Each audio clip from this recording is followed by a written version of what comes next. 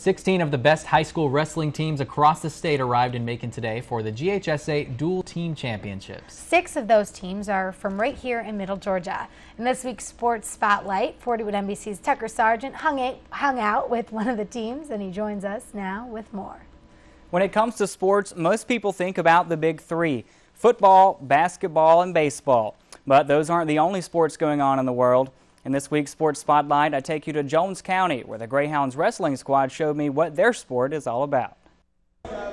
Coach Daniel Lewis started up a wrestling squad at Jones County 15 years ago.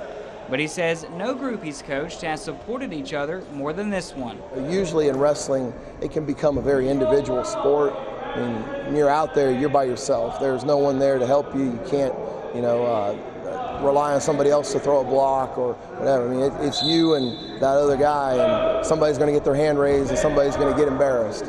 The top 2 teams from each area across the state advanced to the state tournament. Jones County beat out Northside Saturday for the top spot in Area 2. At the state tourney, the competition gets a little tougher. They're the 16 best teams in the state. It's somewhat intimidating. When you get in there, you're going to see at least 16 nights. It's just unbelievable. Just like any other sport, when you get down here on the mat, it's all about using proper fundamentals, something Coach Lewis says it's important his team does this week in the state tournament. 90% of the time or 95% of the time, you're just trying to maintain a good stance and not get out of position where you can get yourself in trouble. You really want to try to match your opponent's level.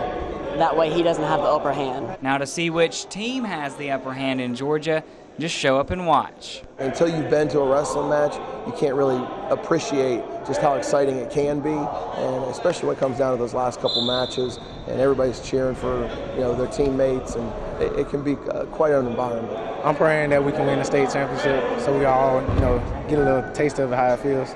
But if we do, we do. And if we don't, I know we'll come back next year and compete.